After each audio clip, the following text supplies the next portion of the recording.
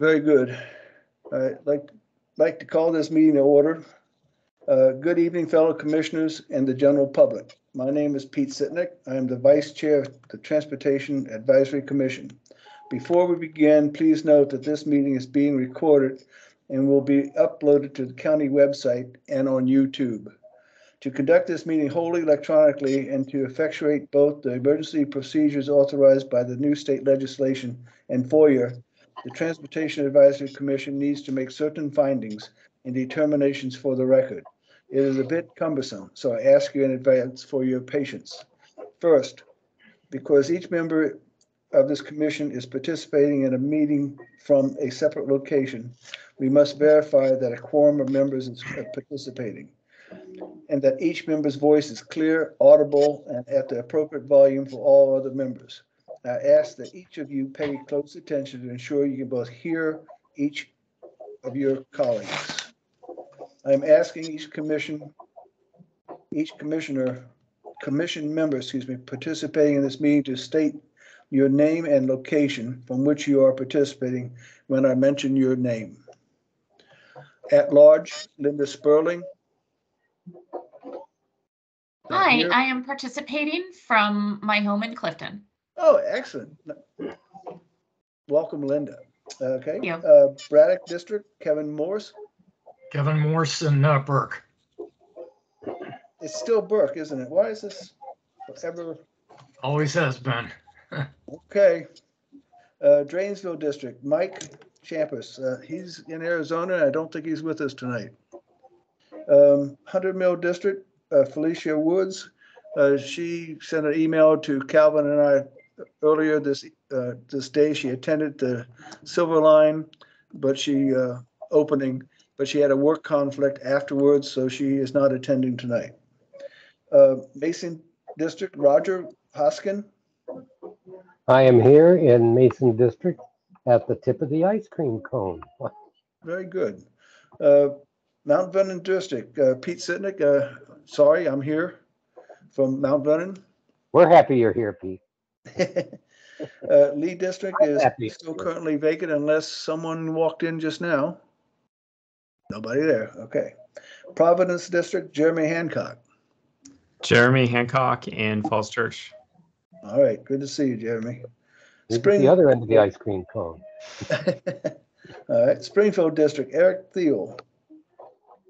Here in Fairfax Station. Oh, excellent. Sully District, Mr. David Skiles. Absent. Fairfax Area Disability Services Board, Christy Garton. Hearing none, Christy's not here.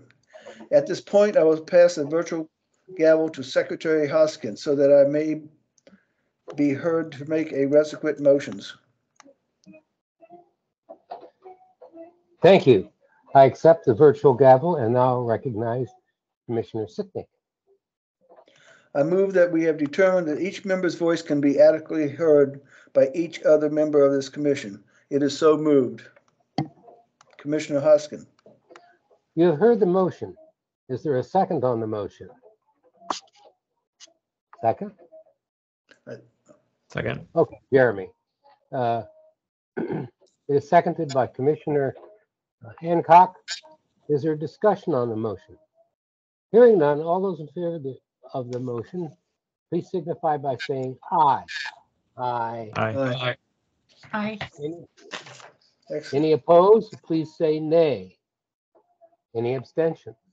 Mr. Chairman, the motion is carried unanimously. I next move that the state of emergency caused by the COVID-19 pandemic makes it unsafe for this commission to physically assemble and unsafe for the public to physically attend any such meeting. I further move that this commission may conduct this meeting electronically through a dedicated audio conferencing line, and that the public may access the meeting by Microsoft Teams online platform or by dialing 1-571-429-5982 and entering the phone conference ID 373-730-387 #. The phone number for ADA is 711.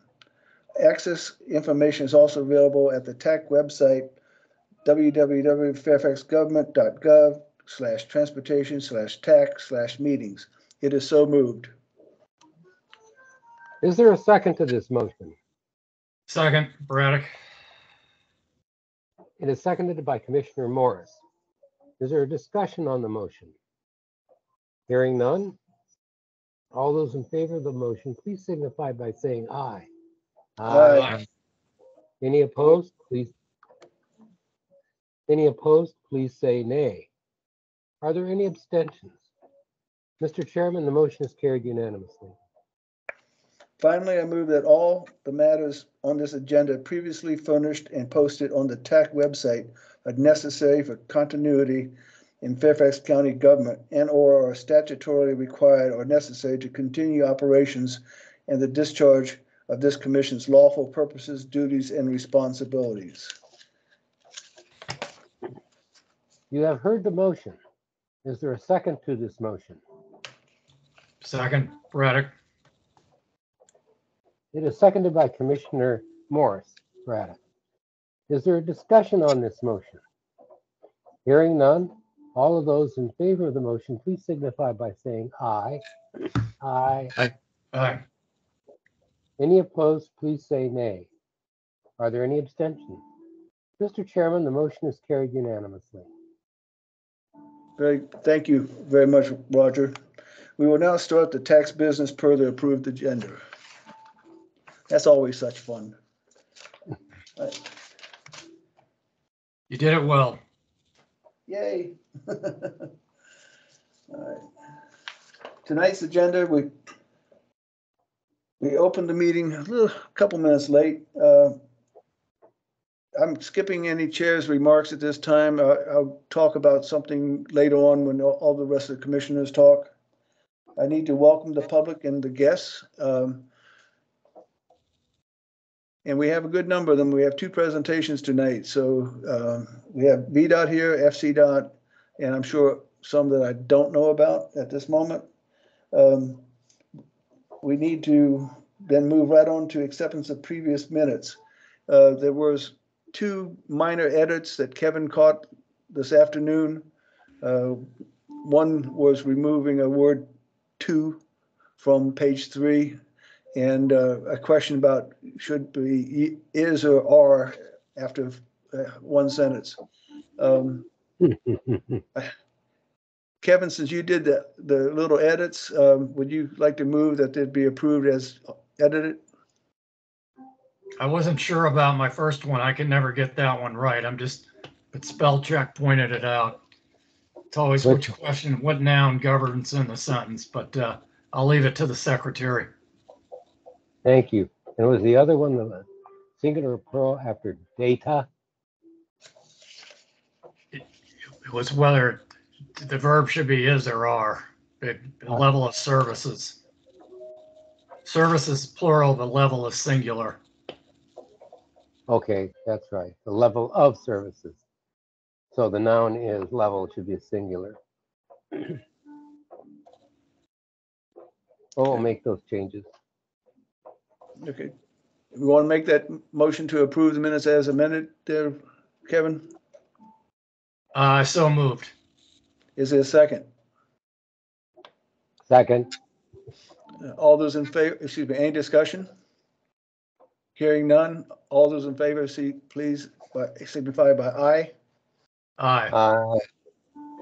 Any opposed? Any abstentions? I'll Hearing abstain none. since I was out. What? I'll Pardon me? abstain since I was out. I was out last month, so I'll abstain. Okay, 1 abstention. Hearing that, then it passes unanimously -1. Okay, thank you very much. Let's see. Sorry, we couldn't have had a 20-minute discussion on is or are, but I think that'll suffice. I think that was a good short, brief one. Thank you very much. Well, on this one, I'd like very much to start right on with our very first presentation, and that's follow up on Parking Reimagined.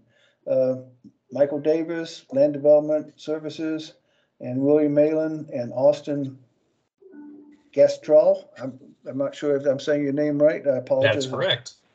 Oh, I got it. Wow. Okay. Department of Planning and Development.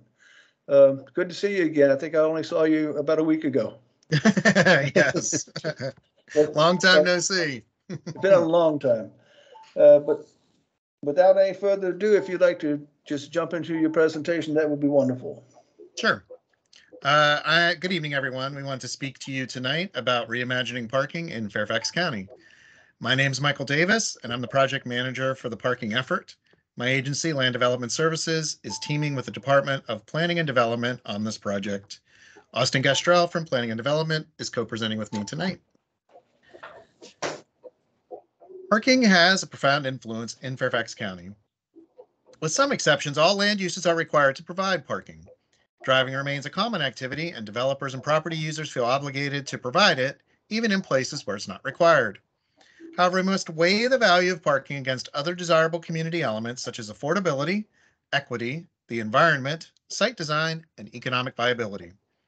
The need to provide more parking than necessary and meet confusing and restrictive regulations hinders the accomplishment of these goals. The current regulations place a higher importance on driving and parking than the possibility of repurposing excess parking to increase housing options. Regulations create challenges for startup businesses looking for affordable space when needing to meet paper parking requirements. The lack of flexibility creates lost opportunities to adjust development to preserve or enhance community space. Our presentation tonight creates an outline for an enhanced approach to parking regulation in the county, one that looks at the context of development as well as acknowledging that flexibility and predictability are important considerations for continuing our efforts for better, more compact land design, affordability, and economic growth. A primary goal of this project is right-sizing parking requirements. This concept involves sizing parking to the average demand for it. This approach applies to all areas of the county from rural, suburban to high-intensity urban development. Because of these differences in character, different minimum parking requirements should apply. In lower density areas, we propose conventional approaches to parking, but want to avoid burdensome requirements.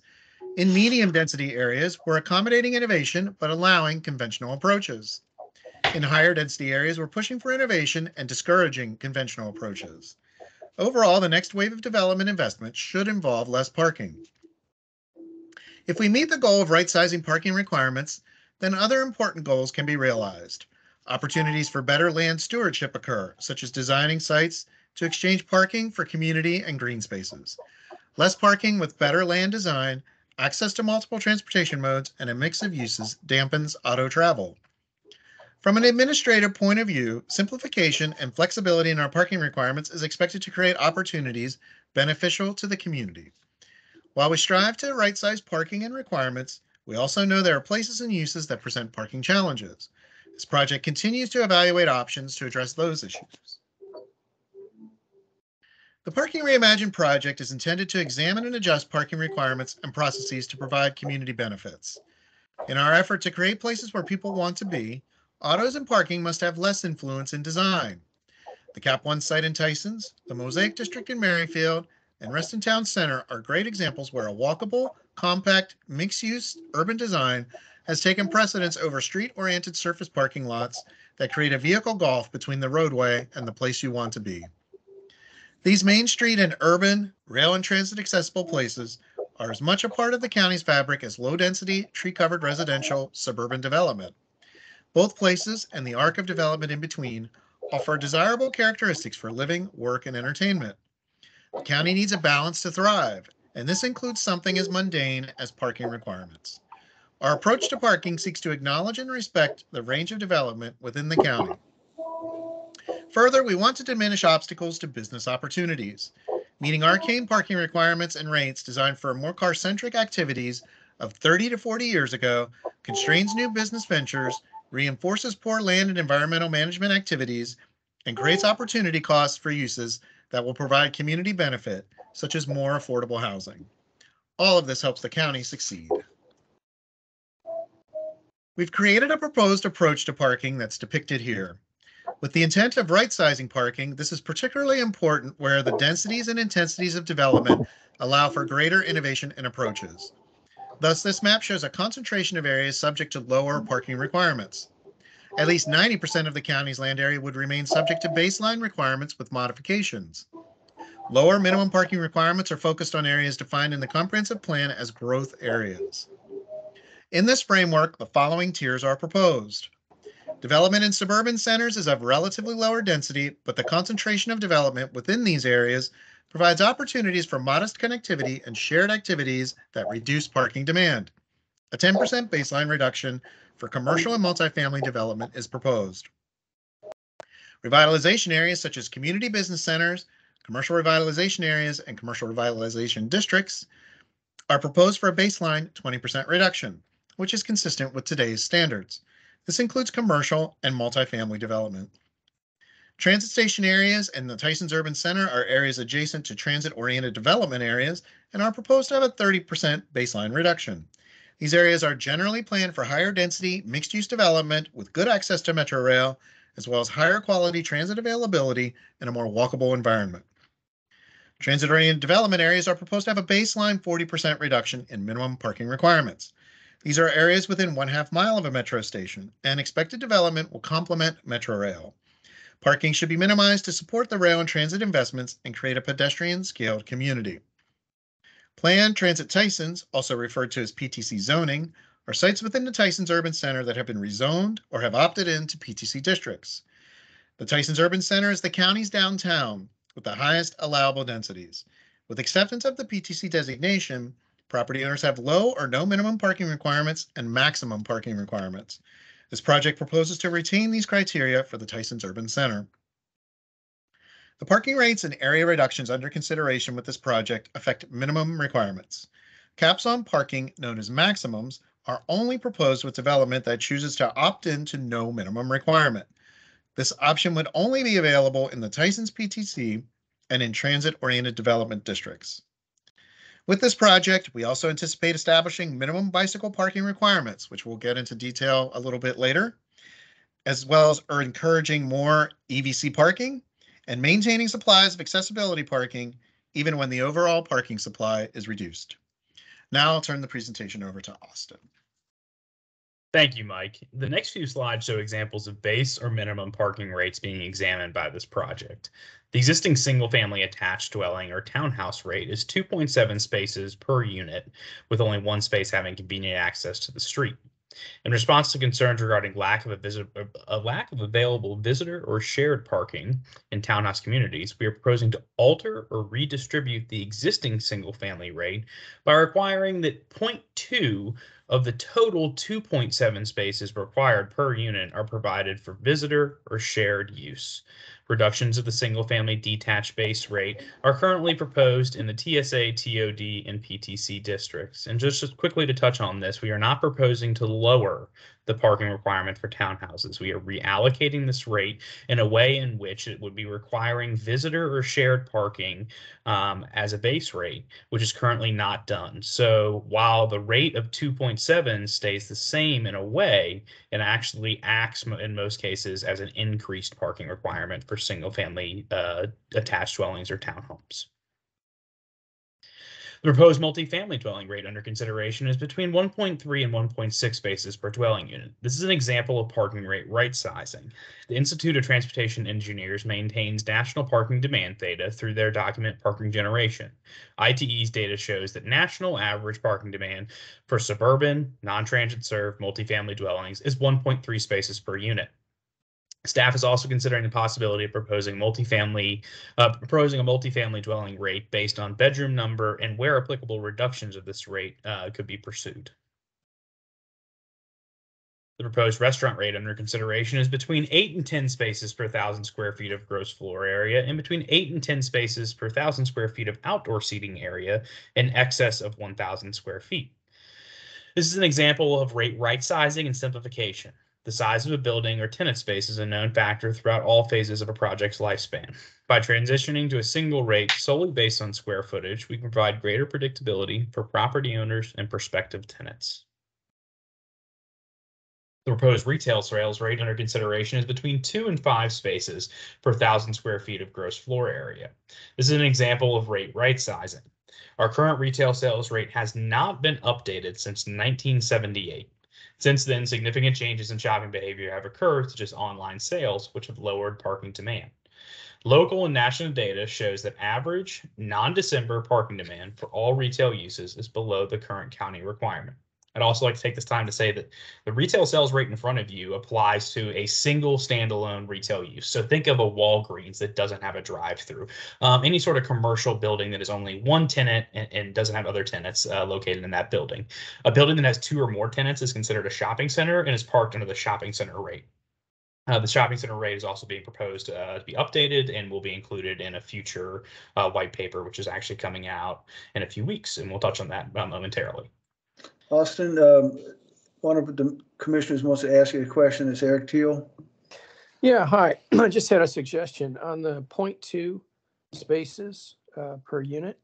Correct. I think you might want to put in some sort of roundup requirement on that so that I people believe we do can't. have one. You do? Okay, because otherwise, you know, a developer could game the system a little bit by saying, well, there's really 3 things here, and then getting the round off in their favor and arguing you should round it down. So I just thought I believe I can let Mike address that later, specifically regarding that administrative provision, but we are looking at different ways that that could impact the townhouse rate to include when rounding is appropriate. Okay, great. Thanks. Thank you, Austin. Yep, no problem. So the example of this slide shows how the proposed retail sales rate would transition or decrease through the tier framework. The minimum parking requirement or base rate would decline by 10% in the suburban centers, 20% in the revitalization areas, 30% in the transit station areas, and 40% in the transit-oriented development areas. Please note this project does not seek to change the maximum parking requirements which currently exist in the PTC district. So again, as Mike had mentioned earlier, this project pretty much majority of this project looks at parking minimums. The only place where we have maximums is in the PTC district, where there's already maximums today, or if you're going to be in a transit-oriented development and you want to opt into the PTC parking rate. Now, you could opt in through an administrative review, which would be a staff review, or you could opt in through something like a rezoning or an entitlement, which would again go to the board and it would be part of that hearing. So, as such, maximums or caps on parking are only applicable in the PTC district and when in the TOD district someone decides to opt into the PTC rate. Everywhere else it's a minimum and you can park above the minimum. The existing office parking rate was last updated in 1988 when the 3 current rates were adopted. We're proposing to simplify this into 2 rates based on building size. The proposed office rate range under consideration for an office under 50,000 square feet is between 3 and 3.6 spaces per 1,000 square feet. The range under consideration for an office over 50,000 square feet is between 2 and 3 spaces per 1,000 square feet. Similar to retail uses, office parking demand has changed in the last 35 years. Remote working and flexible in-office schedules were becoming more commonplace prior to the pandemic, lowering average parking needs for offices. Further, within the county, rail and bus transit services have expanded, providing travel alternatives, such as today with the Silver Line opening up new stations. National survey data demonstrates that average parking demand for all office types is less than the current county requirement. This example shows how the parking requirement for an office over 50,000 square feet would translate through the tiered framework. The minimum parking requirement would decline by 10% in each tier, starting again in the suburban centers, to a 20% in the revitalization areas, a 30% reduction in the TSA or transit station areas, and a 40% reduction in the TOD areas. This is also an example of rate right sizing. The proposed warehouse rate shown is an example of rate simplification. Many industrial uses have a parking rate based on number of employees or company vehicles, but a minimum of 1 space per 1,000 square feet of gross floor area. We're proposing to simplify this rate by basing it on the square footage of the building or number of employees, whichever is less. The size of a building can be determined at all phases of a project's lifespan, and parking supply can be sized accordingly. The number of company vehicles is not constant, which can require excess parking to be provided. A requirement to provide additional parking can create hardships and prevent establishment of new businesses. Basing of the proposed rate on square footage or number of employee, whichever is less, also allows for flexibility to address specific needs of a business while also reducing conflicts which can arise when a new tenant proposes to take over an existing tenant space. So now I'll move on to bicycle parking. This is kind of our newest part of the ordinance that we're proposing, what we've been working on recently. So as part of this project, we have worked with FCDOT to propose bicycle parking requirements as a new section of the zoning ordinance. Bicycle parking would include minimum required bicycle parking rates, general provisions such as when bicycle parking is required, as well as locational and structural requirements for bicycle parking spaces, such as distance from a door, or main entrance, where they're located on the site, as well as structural requirements such as the bicycles would need to be supported in 2 places on a rack, things like that. Bicycle parking minimum requirements would be treated similar to vehicle parking by establishing a table of minimum requirements organized by land use classification. Bicycle parking rates for land uses and use classifications are proposed to be based on either a percentage of the required minimum vehicle parking or a set number of spaces. These requirements would also align with our proposed tiered framework by setting increased bicycle parking requirements in areas with denser development or in areas that are in closer proximity to public transit. This slide shows an example of land uses or use classifications which could be subject to minimum bicycle parking requirements based on a percentage of required vehicle parking spaces, as well as how this requirement would change for uses located in revitalization areas, TSAs, TODs, or the Tyson's Urban Center. As a reminder, the rates shown are subject to change and a range of rates will be advertised. And I'd just like to step back to say all rates that we've shown you tonight are all subject to change. Nothing has been approved by the board yet or authorized by the board yet. And any rate that we do propose will have a range associated with it for the board to determine what they believe to be the appropriate rate. This slide shows an example of minimum bicycle parking requirements for industrial uses based on location and a specific number of spaces. So again, in this case, an industrial use such as a warehouse would be required 2 spaces per use, 4 spaces when we're located in a revitalization area such as the Richmond Highway Corridor or Richmond Highway CRD, and 8 spaces per use when located in a TSA, TOD, or the Tyson's Urban Center. Again, adjusting per location and proximity to transit and going up when you're in higher proximity to transit. Since the kickoff of this project in October, yes. Before you move from bikes, I heard you saying you work with FCDOT. I do not. We've been working. Our group has been working with FCDOT. That your group has been working with FCDOT. Do you know if they've been working with the Fairfax Alliance for Better Biking? Because they might have some good information and help you guys do a better job on biking. Yeah, we have met with.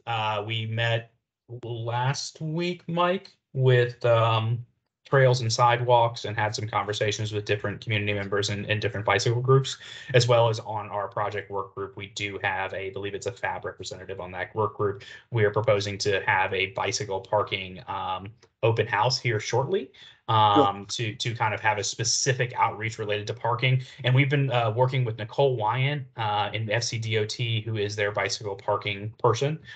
She is specifically working on an update to the 2014 or 2017 now guidelines for bicycle parking. And we have worked with her closely on this draft ordinance and the proposed rates and ranges.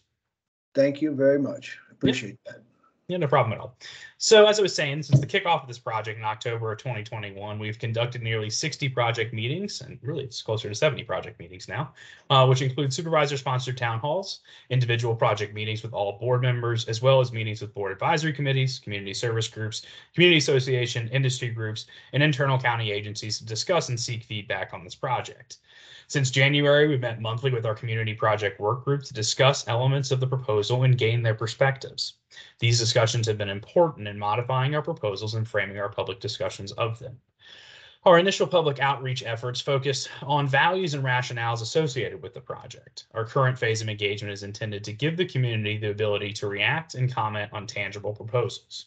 The updated project timeline before you shows our goal of bringing a completed proposal back to the Planning Commission and Board in early of 2023.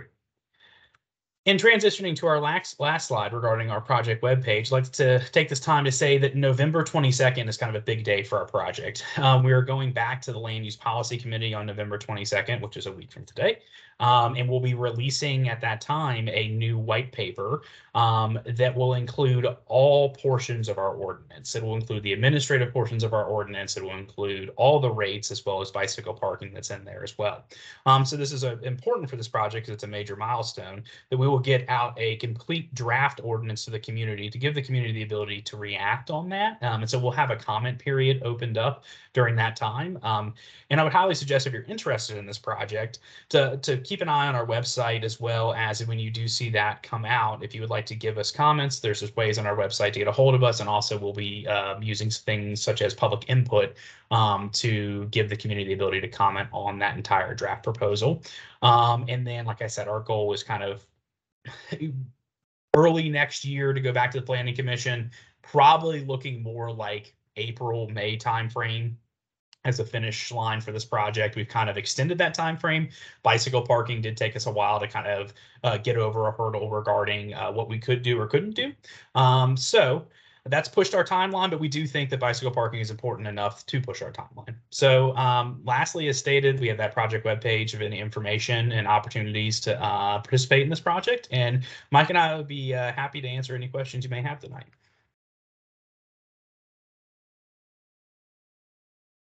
Okay. Well, I'll jump in. In the multifamily housing,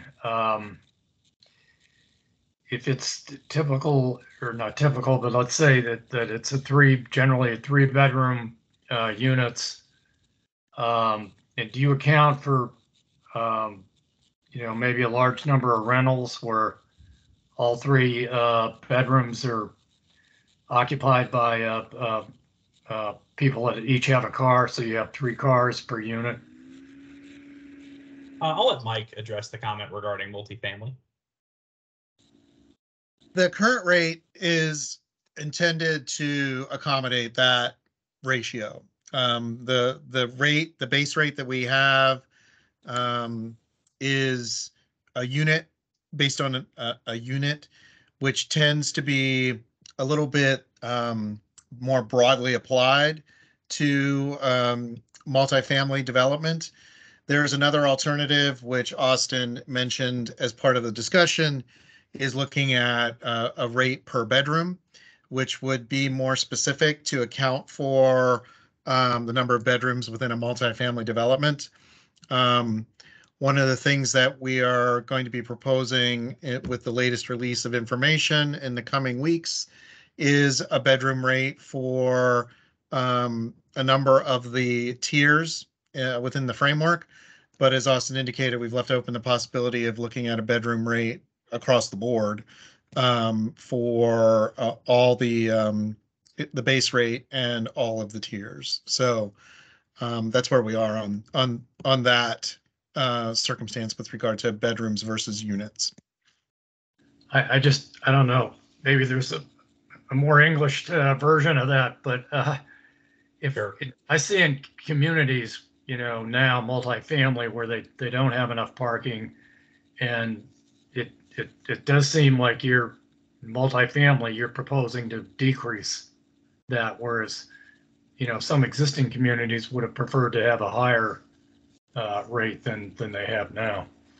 And I just like to mention that majority of multifamily buildings are going to be subject to some sort of an entitlement or rezoning. So it is possible that certain properties, I'm not saying that the current rate that we have is right or wrong in some instances, or the rate in which they're developed at was right, but a lot of those existing multifamily developments are subject to something like a rezoning final development plan, which proffers or conditions an amount of parking. It is possible during that time that a multifamily dwelling may have asked to go under the minimum requirement, and that was something that the board would have acted on at the time. And so some of those are kind of hard to kind of pin down, just because so many of them are subject to those entitlements, which may kind of fluctuate the actual parking on site.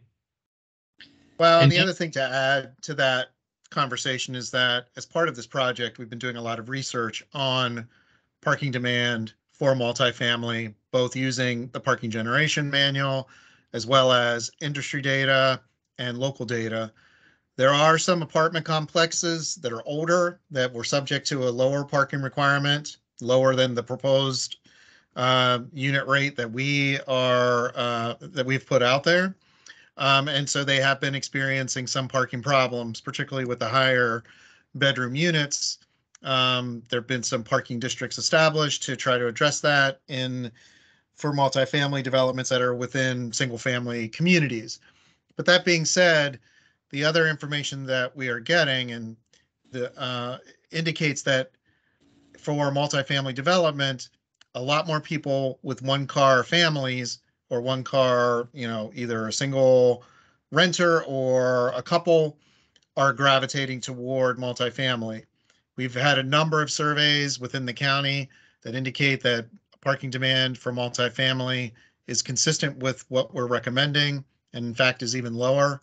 There are a number of parking reductions that the board has approved, as Austin alluded to, that have, within transit areas, transit proximate areas that are lower than the 1.3 that we're proposing as our base rate.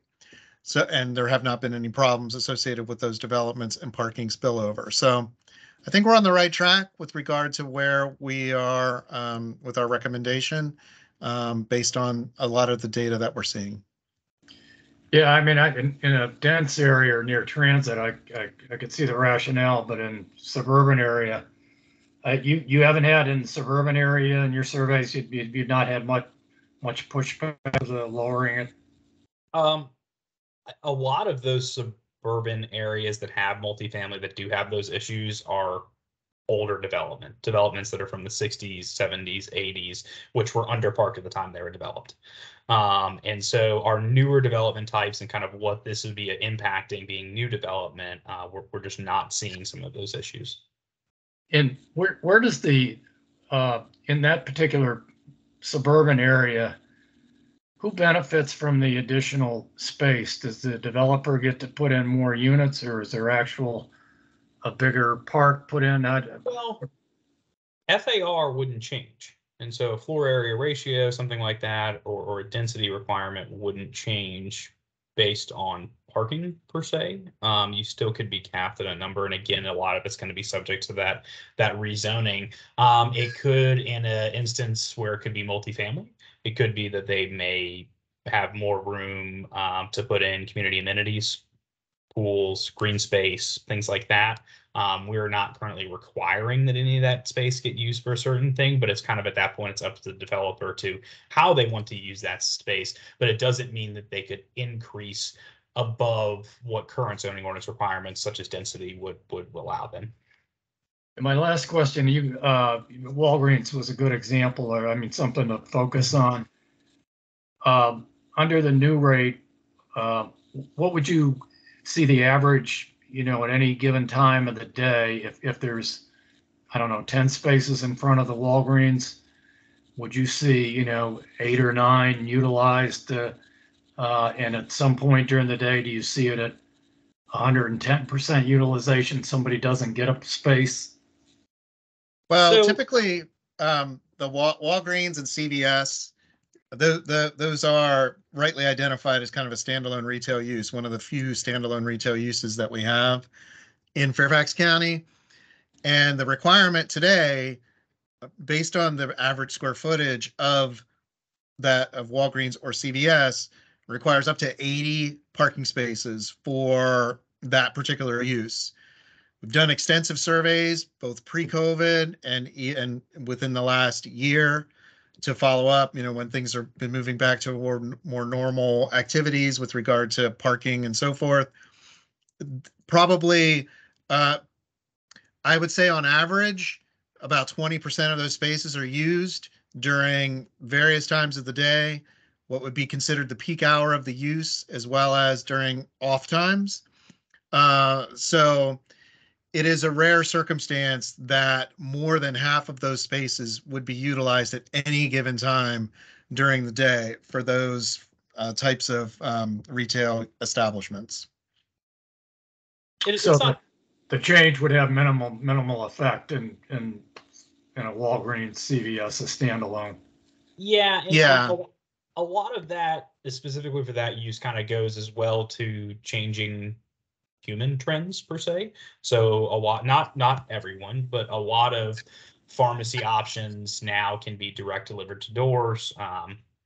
We do see kind of a decline in use of some of those locations, as well as like Mike said, really it is that peak timing when you do see the most people coming in. And as well, I would say that by adjusting that, it as anything in this project, it's all kind of a seesaw impact. And so by adjusting that parking rate, by maybe reducing some of that unused location, it does give the developer the opportunity at that point, again, have more green space, possibly have other amenities on site, other uses on site, things like that could be community serving. Thank Well, it you. also provides the opportunity for more compact development in the sense that, you know, with these large expanses of parking, you know, there's a lot of distance between the parking lot and the street that is in front of that. And if you're using transit or if you're biking or walking, a lot of times you have to walk across a parking lot to get to the entrance to the building.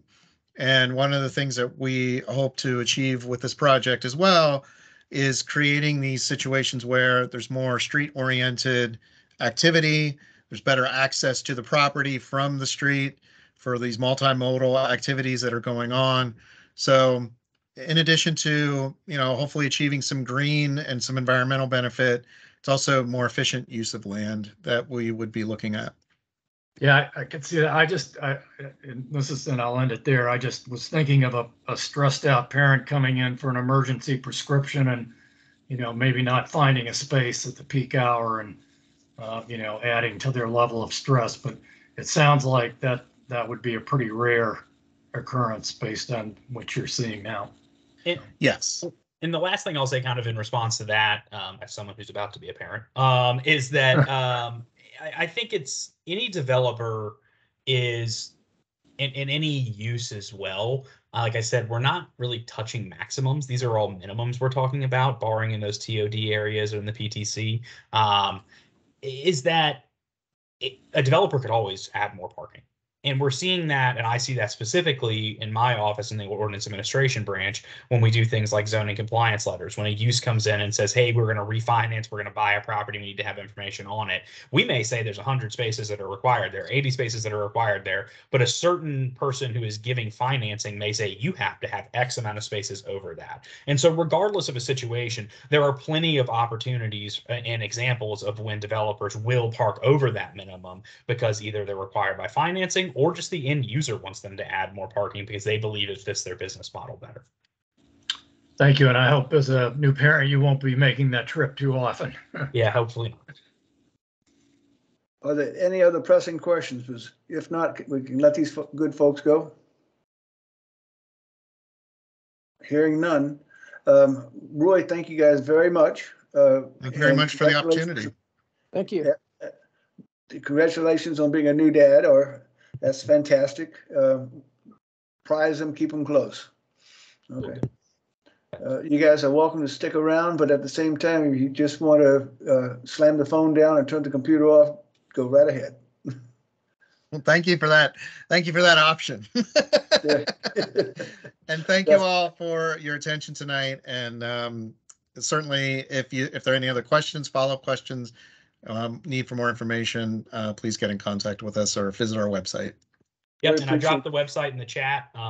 And like I said, November 22nd, if you're interested in this project, I highly suggest looking out for that new white paper and overall kind of completed package we're putting out to the community.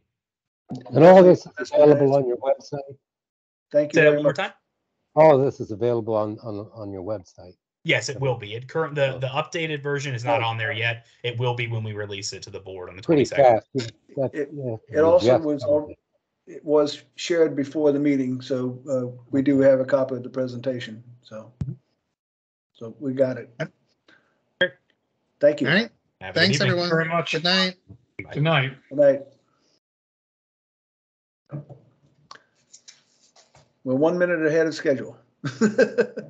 All right. That was interesting. Every time you see it, you learn something new. Next up, we have Richmond Highway General Update. That looks like a familiar face there. AJ, how you doing? I'm doing well. How are you, Pete? So who's going to lead things tonight? Dan is gonna start off. All right, so. Yeah, so thanks for part of the introduction there, Steve. Pete. Dan Reinhardt, is that So, right? Yep, I'm Dan Reinhardt. I'm with VDOT, here for the Richmond Highway Corridor Improvements Project. And AJ, you want to go ahead and introduce yourself? Yes, I'm AJ Hamidi. I'm with Fairfax County Department of Transportation, and I work on the Richmond Highway Bus Rapid Transit Project. Thank you both for being here, and let you guys run it and have fun.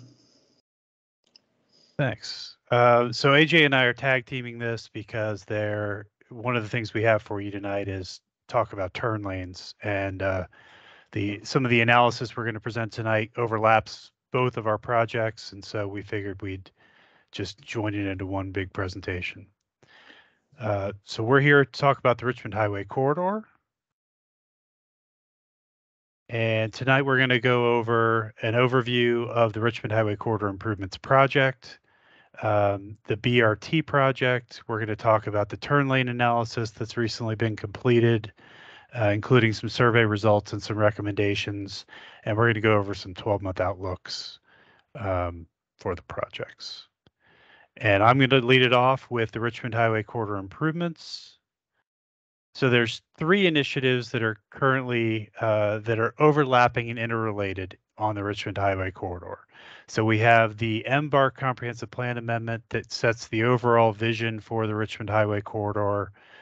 We have the VDOT administered roadway widening project from Jeff Todd Way to Sherwood Hall Lane. And then we have the BRT project that's being administered by Fairfax County through FCDOT that extends all the way from Huntington Metro down to Fort Belvoir and actually overlaps the widening project. And we got a couple of graphics as we go through the presentation that hopefully will explain the interplay of the 2 projects. But I'm going to kick it off with the smaller of the 2 projects, with the Richmond Highway Corridor improvements being administered by VDOT. So as I mentioned, it's roughly 3 miles from Jeff Todd Way to Sherwood Hall Lane. We are going to, the widening project, as we call the Richmond Highway Corridor Improvement Project, is covering some safety improvements, such as additional lanes to reduce congestion, providing crosswalks and bike and ped facilities. We're going to be doing intersection improvements. We're going to be relocating several intersections. We're going to be teeing some skewed intersections up to make them safer. We're going to be providing a wide median throughout this 3-mile section of Richmond Highway to accommodate the future BRT that AJ will talk about in a few minutes. We are providing sidewalks and separate cycle tracks on both sides of the road. We're providing 3 bridge replacements at Doe Creek, North Fork of Doe Creek, and Little Hunting Creek. There is the potential for noise walls in the corridor. We are going to be relocating utilities overhead to overhead, and we are going to be providing stormwater management as part of the project. And the Richmond Highway Corridor Improvements Widening Project is, as I said, 3 miles. It is being broken up into 2 phases. So phase 1 is roughly 1.5 miles, and phase 2 is just a little over 1.5 miles.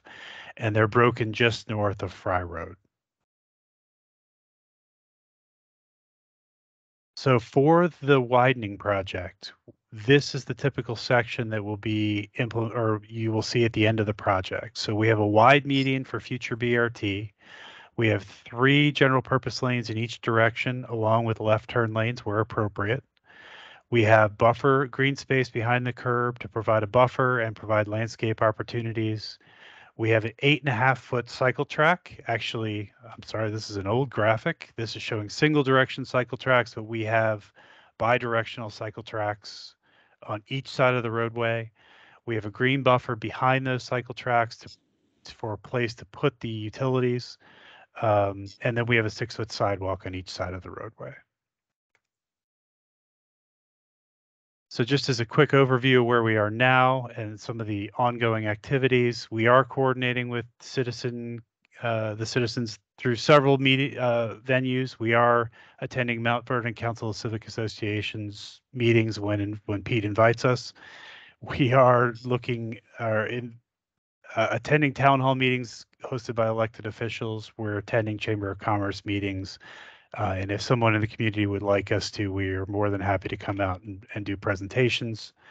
We are incorporating design adjustments from internal and external comments received on the project to meet state and local requirements.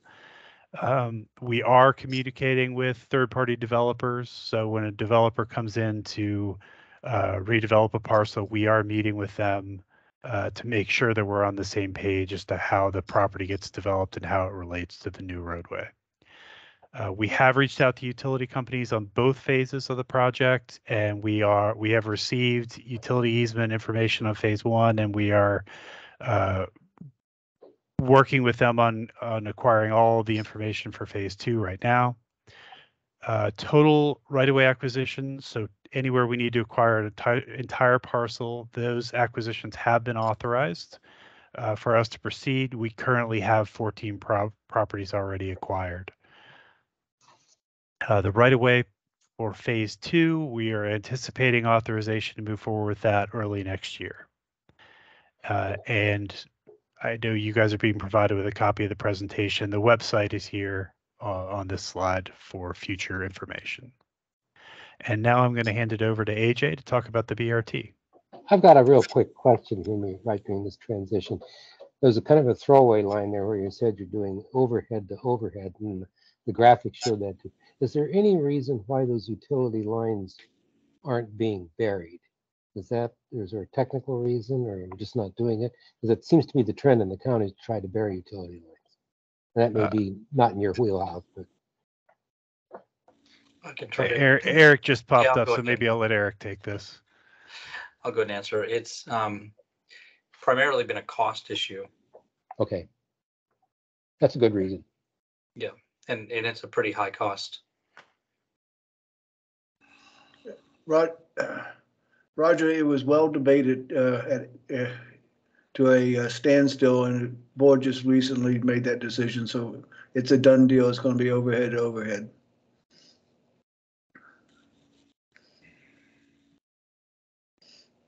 I don't know why they're making such a big deal about trying to bury all these lines, but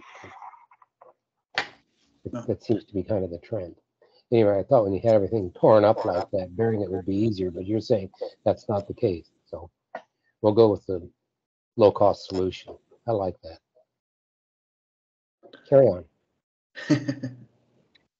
All right, moving on to the broader BRT project. Let's move on to the next slide.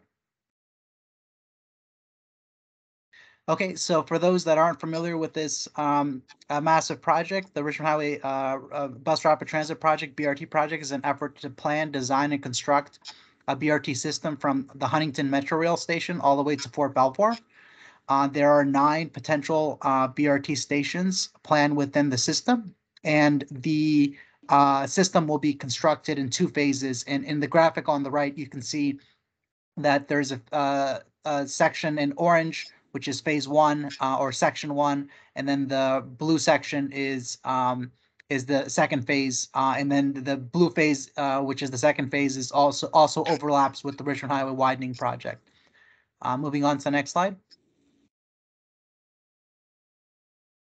So this is a evolution of the cross section. So you had seen earlier the Richmond Highway widening projects cross section, which shows the wide median along with the 6 through lanes and the 2-way cycle track and sidewalk. This graphic shows the transitway, the BRT transitway that's going to run in the median. There's going to be 2 lanes, one northbound and one southbound, with 2 medians on either side of the transitway for landscaping. And those medians would also convert to BRT station platforms. And you can see on the graphic that's hovering above the main graphic, the left turn lanes would eat into one of the medians at the intersections in order to allow the left turn movements and the U-turn movements. But other than that, the cross section would be identical for the VDOT project in terms of the bidirectional cycle track, the 6-foot sidewalks, and the landscaping panels. The graphic here shows some trees, which will definitely be included, but don't assume that this is a perfect depiction of the landscaping, because the landscaping will be pretty elaborate, and will this was just for illustrative purposes. So moving on. So just to give a design update, where we stand with the BRT project now, the design is approximately 60% complete. We have roll plots available on the Fairfax County website. You just can go on any search engine and look at Richmond Highway BRT, and you can go to the Fairfax County website and go under project materials on the left hand side, and then you can delve into the roll plots and go into specific sections. We recently received good news from the Federal Transit Administration. With regard to the National Environmental Policy Act, we've been granted a categorical exclusion on the NEPA review process back in January. So that was a critical milestone that allows the project to move forward. Another critical milestone was that we had a presentation back in April where we depicted the intersection improvements up in the North Kings Highway / Shields Avenue area of the project, and we depicted how we're going to the lay of the land, so to speak, for that section of the BRT project. We have also concluded the branding effort for the project. The BRT system is going to be called The One. It's a name that resonated with the community and is simple to remember and relates to the Route 1 name for the corridor.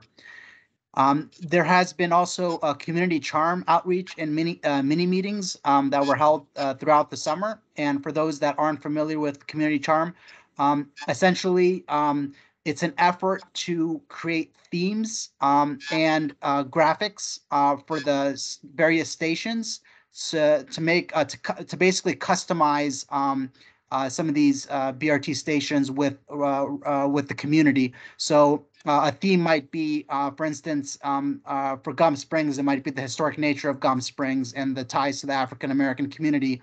Or for Lockheed, there might be a tie to the airfield or so on and et cetera. So each of these stations has been associated with a particular theme.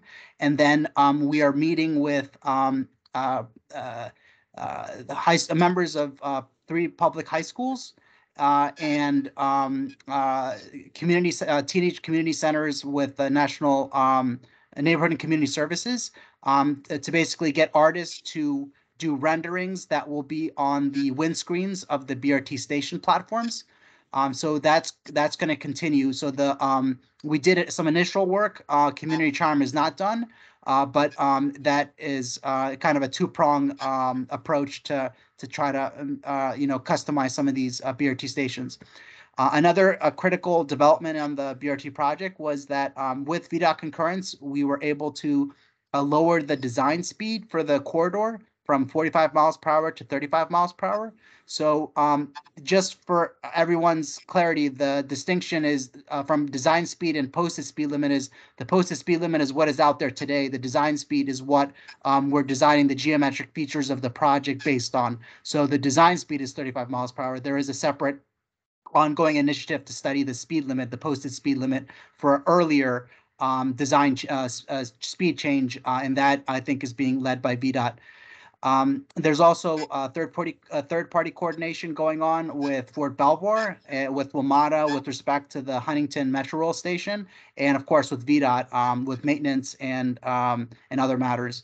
On the utility coordination is ongoing as well. Next slide. In addition to community charm, there's also a station renaming outreach effort. So essentially, there had been some feedback from the community that the Board of Supervisors members noted that they wanted to have a better connection with some of the station naming efforts. So PennDAW, High Bluff Valley, and Gum Springs are undergoing an effort to pick a more appropriate or suitable station name. So that's continuing. We are also coordinating with VDOT on the sound wall, on sound walls. So that is an ongoing effort. Going back to station naming, the final decision needs to be rendered by December of this year. So we should have some progress fairly soon on the final names for those 3 particular stations that we are studying. There's also, we're also entering FTA engineering phase, and that's anticipated in January of next year. There's also a Federal Transit Administration project rating process, and that is anticipated in March of 2023. The next milestone with respect to the actual engineering designs is 90%. So we would be going from 60% to 90%. And we're anticipating that the 90% stage will be reached in June of next year. There are ongoing efforts to do the right-of-way acquisition, land acquisition, and demolition. And of course, as we already mentioned, there is the third-party coordination with, in addition to Fort Belvoir, WMATA, VDOT, there's also the land development coordination that VDOT's doing on its side. We have to do the same thing, in particular on the first section, the upper section of the BRT project. And utility coordination is also another critical element of this next 12 months. So moving on to the next slide. Okay, so now we're going to delve a little bit more into the world of turn lanes and give you some details on what's emerged on that front. So first, let me provide a little bit of background. When the BRT project was endorsed by the Board of Supervisors, the Board of Supervisors directed staff to evaluate potential design changes to narrow the cross-section of Richmond Highway. And there were multiple reasons for doing that. One of the key reasons was improving bicycle and pedestrian safety, improving BRT operations and vehicular operations, and some of these elements are related. If you improve one, you improve the other, and so forth, and how the various users of the infrastructure would interact with one another. Intersection operations would be improved, and corridor operations would be enhanced. So we looked at 13 intersections for potential left and right turn lane reductions. We coordinated our work with VDOT, of course, and we provided the results of our, or at least our initial results were presented on May 3rd at a public meeting. We provided a recommendation to remove or modify 12 out of 13 potential changes. And also we recommended future off-street parking for 2 intersections. Next slide. As part of this turn lane study, we conducted an online survey to receive feedback from the public, and the comment period was from May 3rd to May 31st of this year. We received a pretty robust level of response. There were 430 responses overall. Not everyone responded to every single question. It was a pretty lengthy survey because we went through the entire 13 intersections. About 200 or to 250 people responded for any particular modification at an intersection. The surveys were multilingual. They were provided in both English and Spanish, online and on paper during the public meeting. And the general consensus was from the survey results that the public agreed with the staff's recommendations for the various modifications. So moving on to the next slide. Following the May 3rd public meeting, we presented our recommendations coupled with the survey results to the Richmond Highway BRT Executive Committee. That was on June 10th. And the BRT Executive Committee agreed with all but 3 of the recommendations, and they requested additional study for the southbound right turn lane at Beacon Hill, the southbound right turn lane at North Buckman, and the eastbound right turn lane at Sacramento Drive. So we did a follow-up work, additional analysis, field observations, and then presented our additional study results to the BRT Executive Committee on September 28th. And that's where the BRT Executive Committee approved the final 3 locations. Next slide.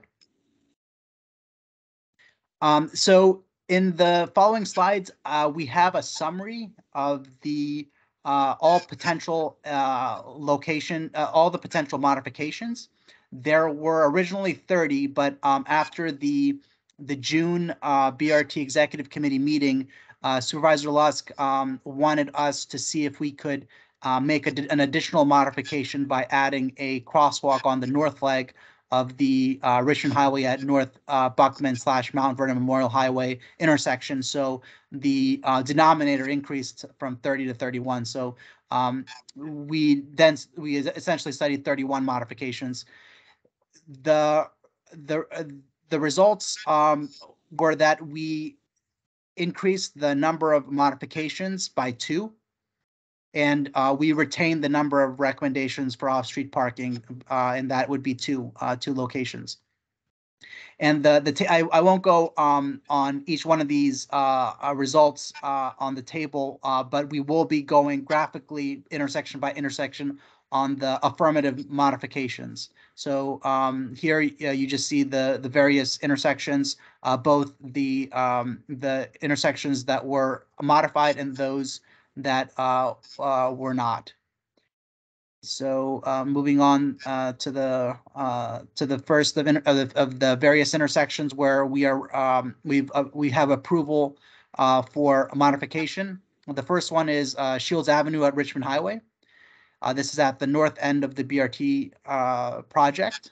We are planning to remove the southbound right turn lane from Richmond Highway onto Shields Avenue. So that is one modification. We are also planning to reduce the median width on the north leg of that intersection. The original median was considerably larger, and we've made geometric improvements in order to reduce that median width and reduce the pedestrian crossing distance for those on the north leg of that intersection. In addition, we made some modifications that were presented back in May. It's not new, but the portion of the BRT transitway system between the King's Crossing intersection and the Shields Avenue intersection is not going to have 2 lanes of exclusive BRT lanes. One of the lanes, the southbound direction for BRT, is going to be running in mixed traffic. And the reason for that is there was considerable right-of-way cost savings and building impacts that we could be spared by essentially having a very short one block segment of BRT run in mixed traffic. So just south of this graphic, the BRT goes back into the exclusive transitway. So I did want to note that. Next slide. Could you just hold up a second there? Because Sure. I did look at this earlier, and when I got to these maps, I was just completely lost. And then I didn't realize. So what's that like? You're in a dedicated lane, and then all of a sudden you're not. So merging traffic coming in front of you, and so what will happen is for at least for the northbound left turn movement, it's exclusively in a transit lane on Richmond Highway. Then there is a basically a head start that the signal gives to the BRT vehicle before it gives the left turn green arrow for the general purpose lane.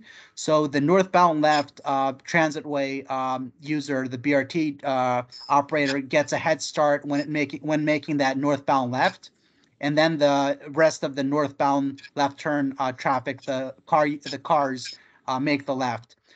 So that's how we make the operations work out for that portion. On the southbound side or the eastbound side, when you're coming back from Huntington and North Kings, essentially the BRT transit vehicle is going to be making a left turn mixed with the regular vehicles and connector buses and everybody else. So it would then enter the left turn lane of the King's Crossing intersection, which is just south of this graphic. It's cut off a little bit. But at the next intersection south of where we're seeing this graphic, it would also be given an opportunity to turn into the median. So essentially, the signals help to allow the BRT to operate within this mixed zone. I hopefully that verbally makes sense. It's a lot of jargon to try to explain that.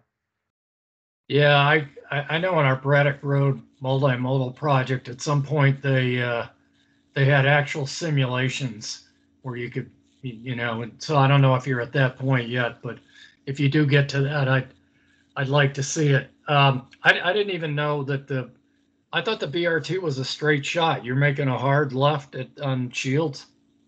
So the BRT is a straight shot from Fort Belvoir all the way to Shields Avenue. So that is almost, I think, 6 miles. But then it has to deviate from Richmond Highway in order to reach the Huntington Metro station. So right north of PennDAW, that little segment from north of PennDAW to Huntington Metro, it has to deviate from Richmond Highway. So essentially at Shields Avenue, it goes on to Shields Avenue, then on to North Kings Highway, and then North Kings Highway takes it to the Huntington Metro. So I'm not sure if that's maybe a mile or so of the 7.5 miles of the project, but it's a small subset of the total system. Okay. So one thing to point out here is that it looks like a straight shot, but actually Richmond Highway comes this way.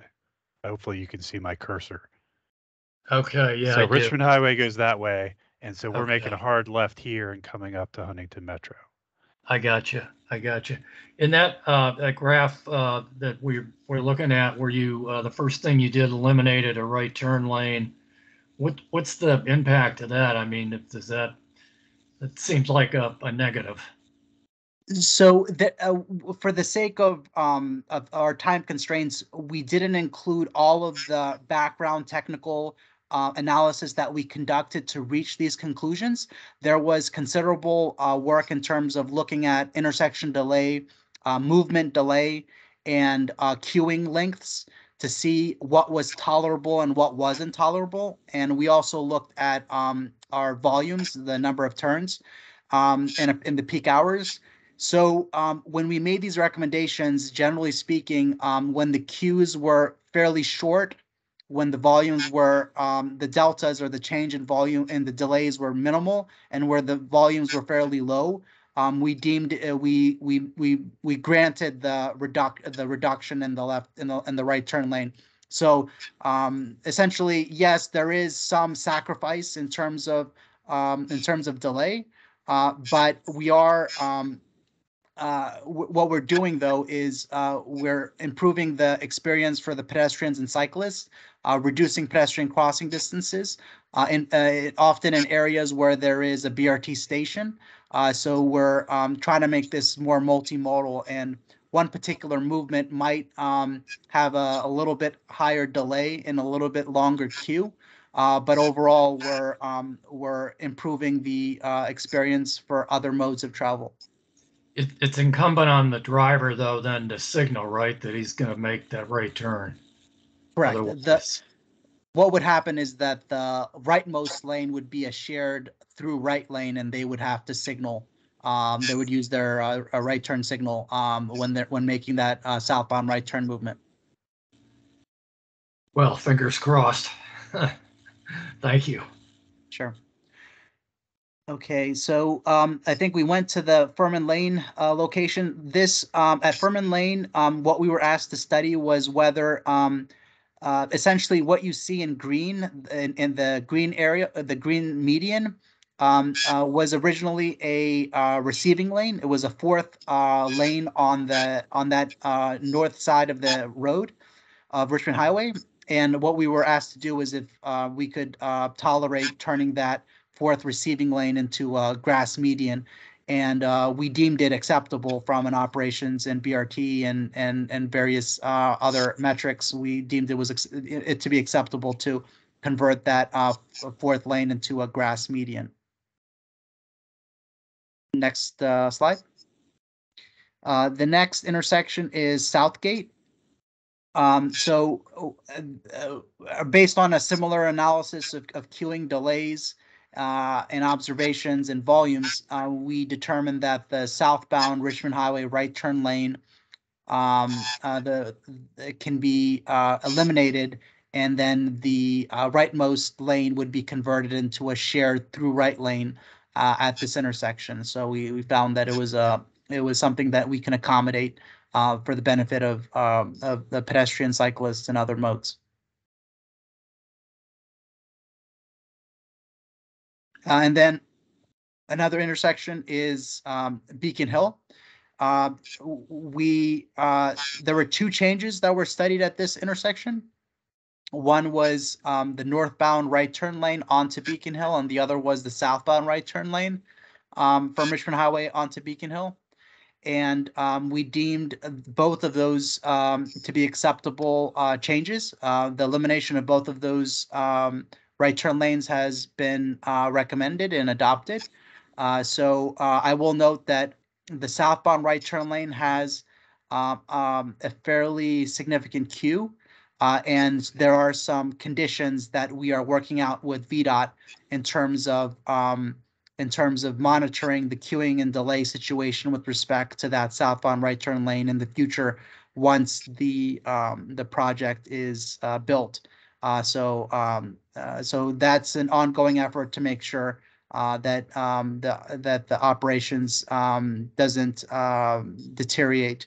But we have concluded that we can do a balancing act and remove that right turn lane, especially given that this is at a BRT station. Next slide. And then for Memorial Street, we studied whether or not the eastbound right turn lane could be removed. What we found was that the queuing would be intolerable. It would be excessive and during the peak hours. So we don't recommend eliminating that eastbound right turn lane. However, the Embark Comprehensive Plan Amendment does call for future on-street parking along Memorial Drive. So what we're planning to do is to have the eastbound right turn lane remain for potential future use for both for the right turn movement and for time of day parking, so that there's the potential for off-peak on-street parking for that eastbound right turn lane on Memorial Street. And that last slide, when you said you eliminated the right turn lane with conditions, did you mention what those conditions were? So there's a number of conditions that VDOT and the county are working together on. One is queue length. That's a particular concern. We want to make sure that the queues do not become too excessive, and that would be a condition where we're monitoring both. We're monitoring the right turn movement to see if the queue exceeds a particular threshold, and we're working with VDOT to see what is an appropriate threshold, essentially to trigger the need for the construction of that right turn lane. So at some point, if the queue becomes too onerous for that movement, we may construct the right turn lane. We are setting aside the right of way needed to build that right turn lane with the BRT project. So that's another condition. So it's not as if we would re-engage on the right of way acquisition, land acquisition process to do it. So it'd be that step would be saved in the process of doing a right turn lane, but queuing is probably the most important one. And we also are negotiating on how long we monitor that queue. there would be a sunset clause in terms of how many years we'd be studying the operations of that intersection, and after which we would just leave it as it is. Okay, so you've left flexibility. The right turn lane may or may not be in the final design. Okay. Right. As it currently stands, it's not, and there is the ability to add it without too much onerous steps, essentially. Okay. Okay. Thank you. All right. So we went to Memorial, and then for Memorial, we are. I think I'll be handing it over back to Dan to cover the VDOT portions of the corridor. Thanks, AJ. So this gets back into the VDOT widening, the VDOT administered widening project. So BRT extends basically from Sherwood Hall north for their phase 1, and their phase 2 goes to the south, but the south is also included in the widening project.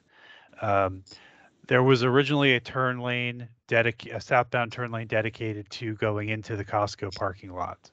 So we determined that the volumes allow us to remove that right turn lane. So that has been incorporated. We have decided to remove that turn lane. And then one of the conditions that currently exists is there's dual left turn lanes into the Walmart Costco parking lot. We've determined that the queue lengths and the operations will allow us to remove one of those turn lanes, thereby narrowing this crossing distance for pedestrians and limiting their exposure. So if I go further south to Ladson Lane, so Costco is right here, north is up in all of these graphics. Ladson comes in with eastbound traffic. Currently, the design shows 2 dedicated left turn lanes and a dedicated right turn lane. We've determined that the queues are acceptable if we remove this right turn lane and have a dedicated left and a dedicated right turn lane at Ladson Lane. Were you surprised at all that you could do that? I thought Costco had pretty high utilization, people coming in. I mean, I'm not a member, but every time I drive by one, it seems pretty full. So it's interesting when you talk about something like Costco, the uses a lot of times are highest on the weekends when the peak traffic everywhere else is lower.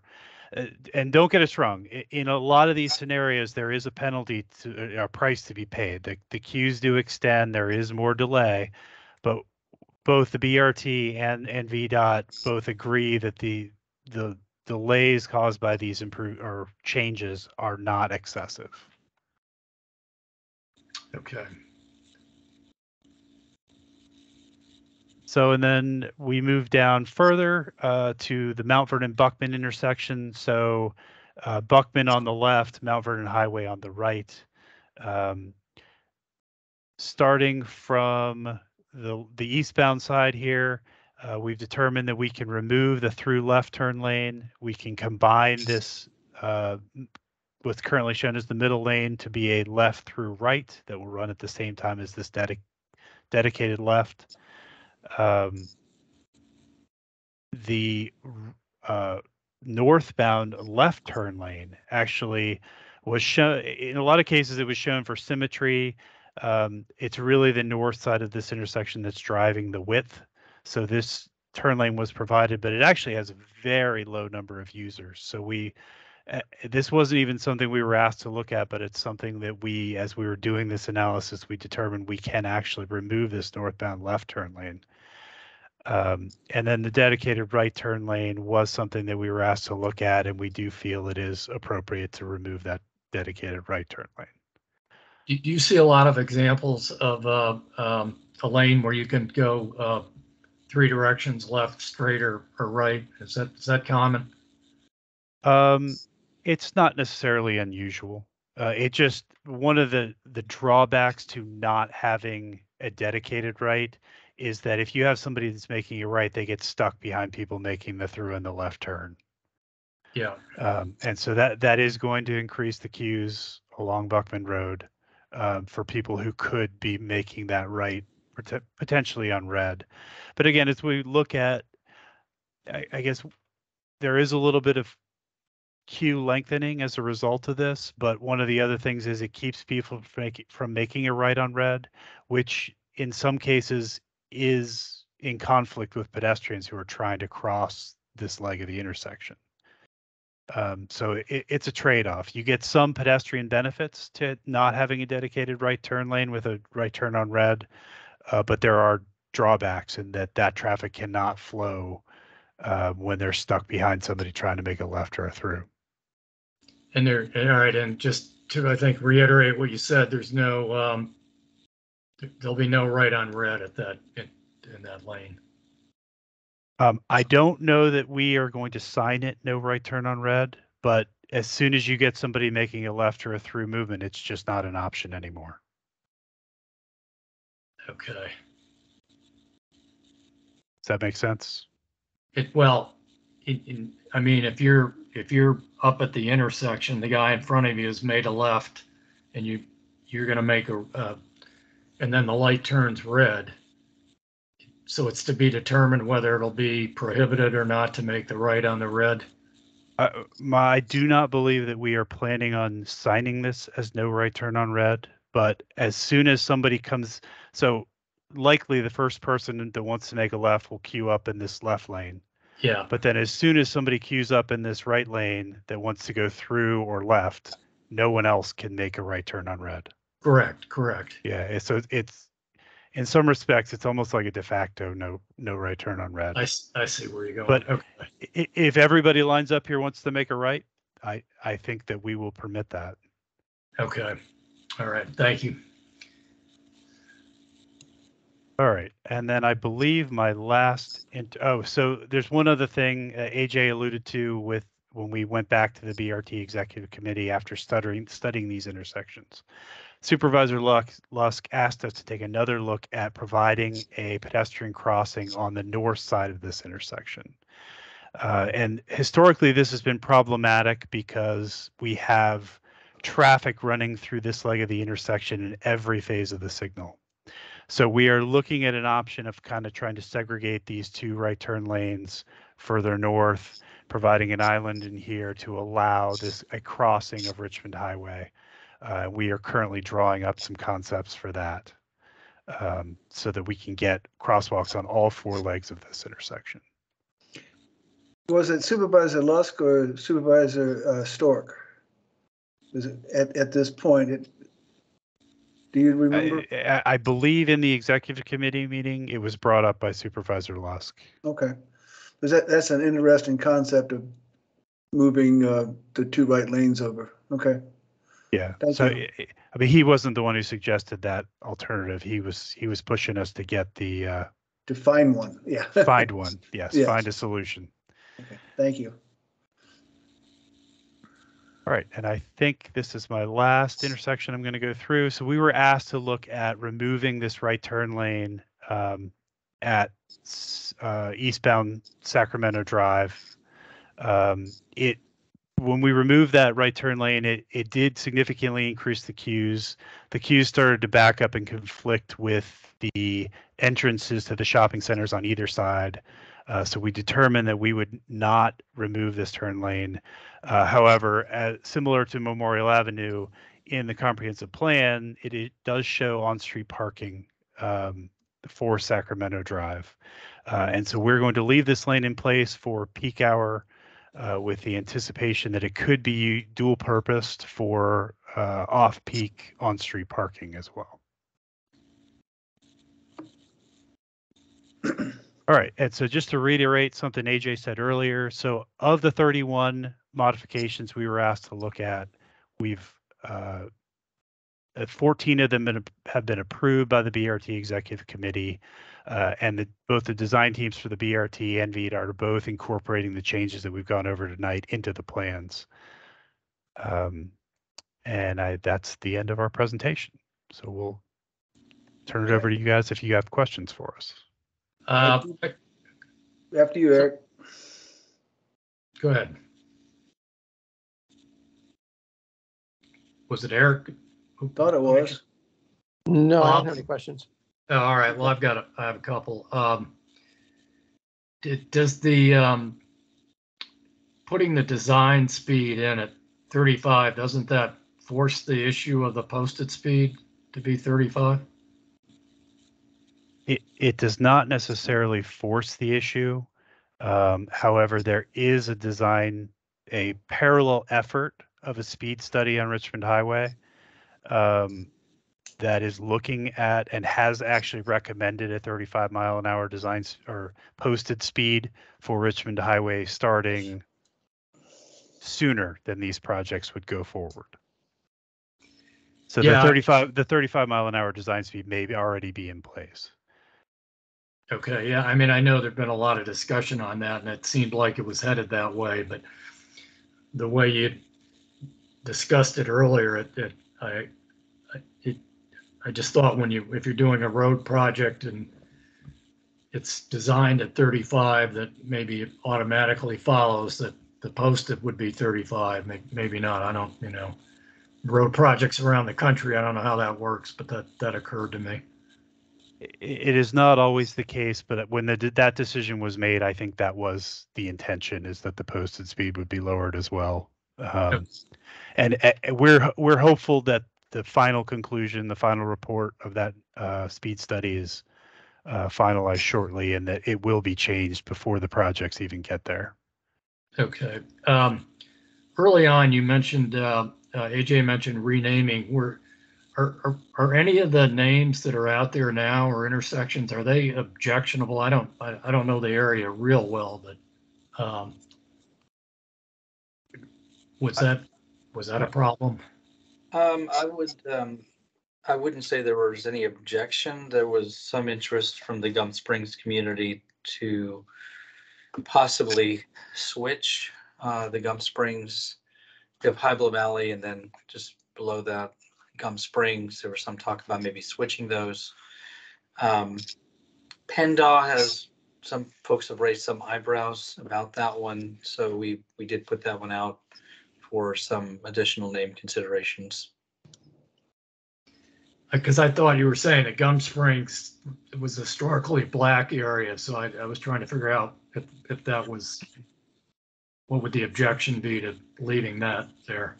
Well, it has to do with where the museum is, and some folks feel that the entrance to Gum Springs is at Fortson, and others feel that it's at a different location. So it's mostly, it came up from the Gum Springs community itself, and they wanted us to reconsider the naming.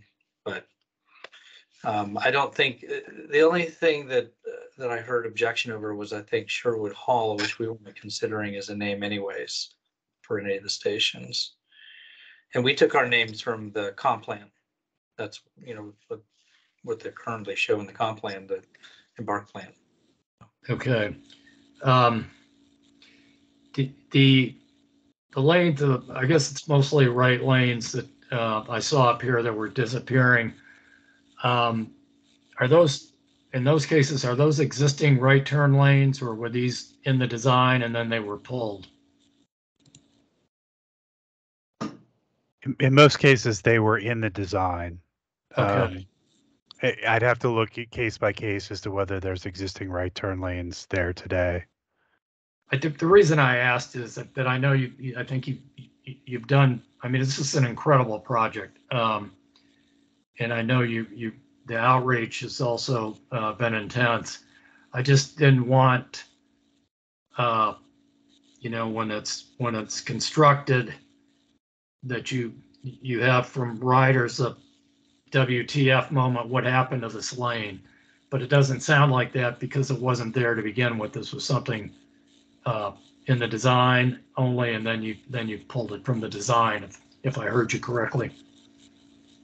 Yeah, so the entire corridor is going to be essentially getting a makeover. So even if there is an existing right turn lane, there aren't, particularly in the VDOT administered piece where we're widening, there aren't 3 lanes in each direction today. So it's going to be a completely different roadway when people enter it. And actually, taking away a lot of the right turn lanes makes it actually a more consistent corridor, because through most of the corridor, even the original design did not have many of the right turn lanes. Well, I don't think you have a more, I don't want to say advocate, but more informed public member than our vice chair, and he's done a good job of keeping us up to speed on it. So, well done, Pete. Well, if you're done with, thank you for that. But any more questions? Hearing none, just a couple comments from me. One, thank you very much for being here tonight. It's always good to learn where we are now. One thing we didn't talk much about is the acquisitions. I know they're ongoing, but I think one of your people, Ricky Foley, is there. Could he give us a thumbnail on how the acquisitions are going? Because that's a big thing that causes delays. Yes, the acquisitions are currently on schedule. We have currently acquired 5 properties on the acquisition plan. We're largely in the whole parcel acquisitions right now, which are total about 40. As I just stated, we've acquired 5, of which we have a few more that we're getting ready to, I think, put under contract soon. And then relocations start shortly underway after we acquire the properties. So we work on relocating the landowners, tenants, etc. Through the process. Additionally, one of the acquisitions was the Alexandria Motel, which is now being demolished as we sort of speak. The demolition started Monday, and that exercise is ongoing and should be completed early December. Okay. Well, you say you're on schedule, because at one point I had heard someone in acquisitions lamenting that you didn't have enough people to get the job done in the time frame that you wanted to get it done. Has that been corrected? We have brought on a number of additional resources through our consultant to help support the acquisition process. There was a lot of concern, perhaps, but I don't think at any point we were understaffed at the time of perhaps that statement. But there was just concerns about being able to staff up when that was appropriate. I know one of the concerns was with the appraisal process and getting qualified appraisers. We have addressed that issue, though. Perfect. Thank you. Just a general comment for anybody that cares what we saw tonight as far as the total project, and especially in my mind, the changes in the turn lane analysis. As far as I know, that's the first time VDOT has ever gone to such great steps to listen to the public and react to the public and to change the design based on the emphasis on pedestrian and bicycles, and trying to make this place more livable. And I, for one, commend you guys for doing that. The 35-mile-an-hour speed design, it helps a lot because you can narrow lanes, you can make turns more of right-hand turns so that you can make intersections smaller. I could go on for a long time, but I truly appreciate the work you guys have done to make this massive design a little bit more walkable and more of a destination. I appreciate it. And I know the citizens do too. Anything else, gentlemen? I had 2 quick ones. What's the projected completion date, and what is the expected speed of the buses on the BRT? Well, the completion date is around 2030, somewhere around that time frame. It could be a little longer, it could be a little shorter. The operating speed for the buses, we've discussed, well, initially we modeled them for 45. That was the posted speed, and the speed limit is being lowered to 35. We may consider running the buses at a higher speed, but we haven't made that final decision yet. Okay. All right. Thank you for that presentation, and I really am interested in this project, and I'm very much in favor of the BRT. So I wish you luck bringing it home. Thank you. Well, thanks again, AJ and Dan and Rick for coming in. I appreciate it.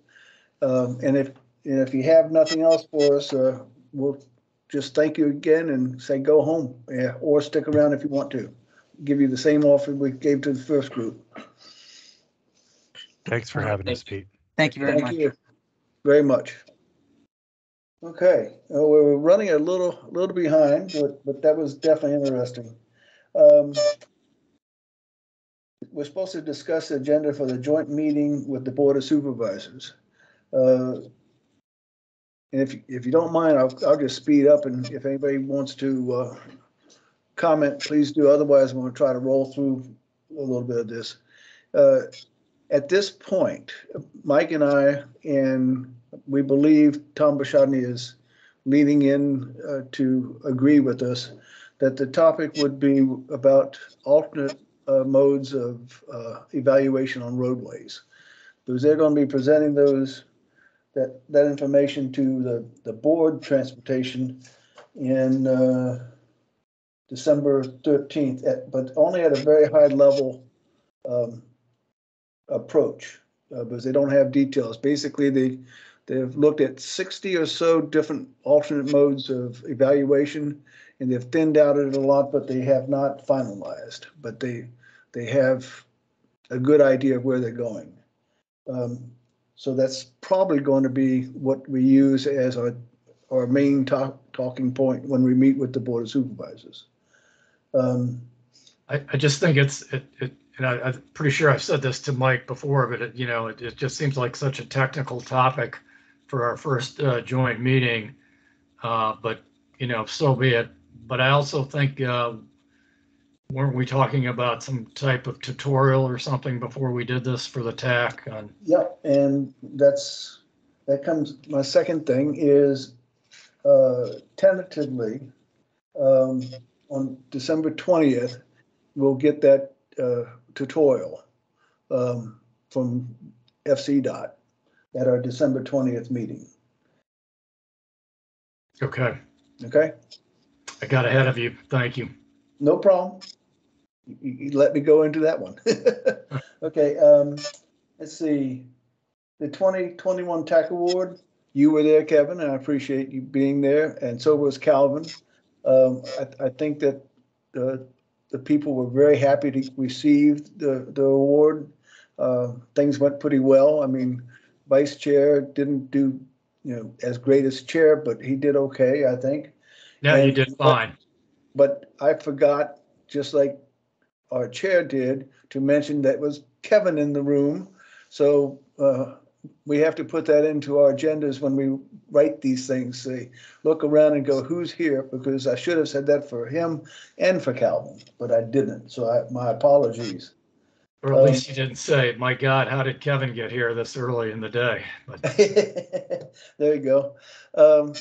In addition to that, after the ceremony, we got through Kevin a letter requesting that we recognize someone who was not able to attend and wasn't maybe properly documented in the write-up that they gave us. But he passed away. His name is David Humphrey, and I think the TAC will agree with this. What we've agreed to do, Kevin and I have agreed that if they write some sort of letter and give it to us, we will put it on our stationery and send it to his widow, thanking him for his service. And just to clarify, I don't know whether he was a resident. I was a little bit surprised by the request, so I don't know what initiated it from my supervisor's office, but I was, happy to pass it on and accommodate. Yeah. So I don't know if he was a Braddock resident and that's what drove it or what, but the draft has come back. And okay. I thought maybe you were copying on it. If you weren't, I could send it to you. but there was also room for a co-signature for Walkinshaw. So I sent a message to his chief of staff asking if he wanted to co-sign the letter with the chair. So I've not heard back on that. Okay, but without objection, we'll do that and send that letter. If anybody objects, no? Good, thank you. A couple things, we have to have our work plan in by March 1st or April.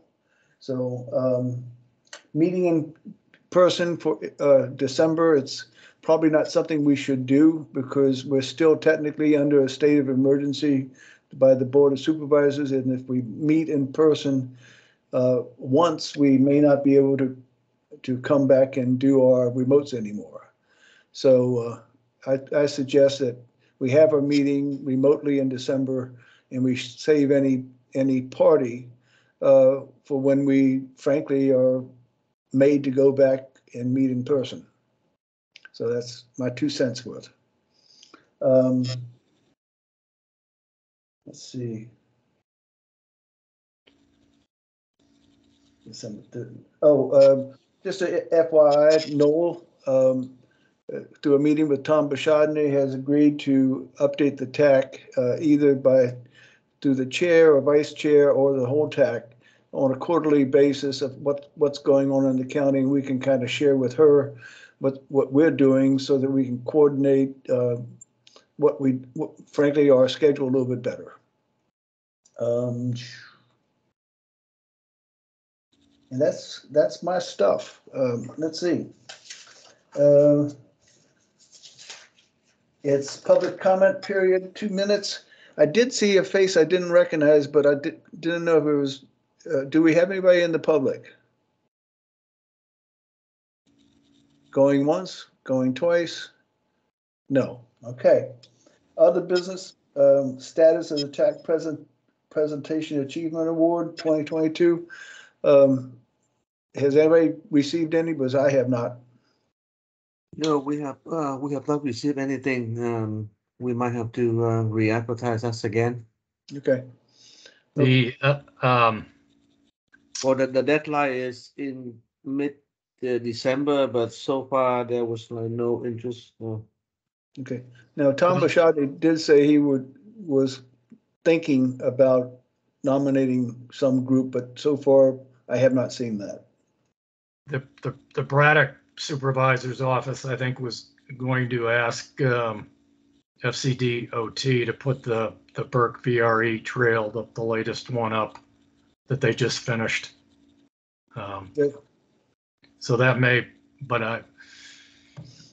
be coming. Okay, and I did ask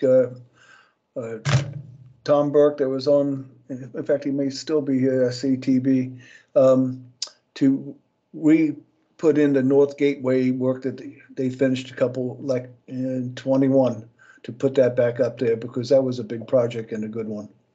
That was yours for Mount Vernon? Yes. Yeah. So he may re-up it, but this time with more pictures. Yeah. The other one you nominated, is that fallen out of the cycle? I think so. Okay. I think so. Yeah. 23 TAC agenda topics. Unless someone has anything else on that, I would just skip at this time.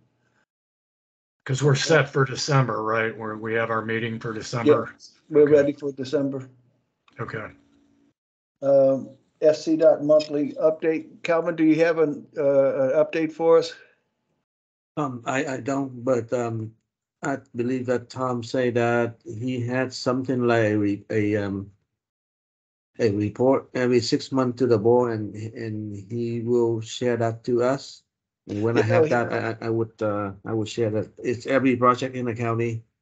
Yes, thank you. I failed to put it in my notes, but the FC gives a report to the Board of Supervisors every 6 months, and he's going to share that with us when he does with them. So we'll get that from him. Plus, Noel will give us quarterly updates and discussions. So thank you, Calvin. And Chair's report, I gave mine. And with that, it's up to you good folks to give yours. So I'd like to call on Linda Sperling if she's here. I think she's left. Kevin, you got something else? I just mentioned that we had the opportunity with the past chair, Jeff Parnes, and myself had met with former Commissioner Frank Cohn, who lives at the Fairfax at Belvoir. And I think information's been put out previously that he served in World War II. Yes. He's 97 years old, very active, very sharp, just and a great gentleman, just a pleasure to be with, and we're hoping to do it again. He's just has some fascinating stories from the war. I'd actually sent him a DVD, a movie that I'd like, The Gallant Hours, which is actually a Navy film. But unfortunately, I thought all the DVDs came with subtitles these days, and they don't, and that's a little bit more difficult for Frank. So if we have any audio visual specialists out there, let me know how I could maybe procure another one with subtitles. I'd like to send it to you. The Library of Congress does a lot of that work. They might have one. Do they loan them out? I believe they do. Okay, maybe I'll look into that. Thank you. That's all I have. Okay, thank you. Mike, I don't think he's joined us. Felicia Wood, she's not with us. Excuse me, she's not attending. Hasn't passed. Roger, you got a report? I don't have anything to add tonight, Mr. Chairman. Thank you, sir. I have no more report. Lee District vacant. Jeremy, you got something? I think Jeremy's left. Okay. Jeremy had to leave early. I think Christy is here. How about Eric? Nothing significant to report. Thank you, sir. David Skiles, not here. And Christy Garton, don't see it. Oh, there's CG. Christy? Christy? Not hearing. That ends our reports. If there's nothing else, do I hear a motion to say goodnight? Would this be a possible campaign platform next time around, that we have somebody that can run these meetings in 2 hours? No offense, Mike, if you're tuning in, but well done, Mr. Vice Chair. Well, thank you guys. Outstanding. And we're 3 minutes early. Well, it's 1 hour longer than I'd like. I will assume your role and make a motion to adjourn. Second. Thank you, sir. All right. Well, we're done, good gentlemen, and have a good, safe month. And I guess we'll get together at the end of December and get smarter again. Right. Good program tonight. Good. Night. Well done. 9. Good night. Good night, all. 2 minutes to spare, Pete. Well done. Thank you all. Good night. Good night, Calvin. Glad you got your kid in time. Good night.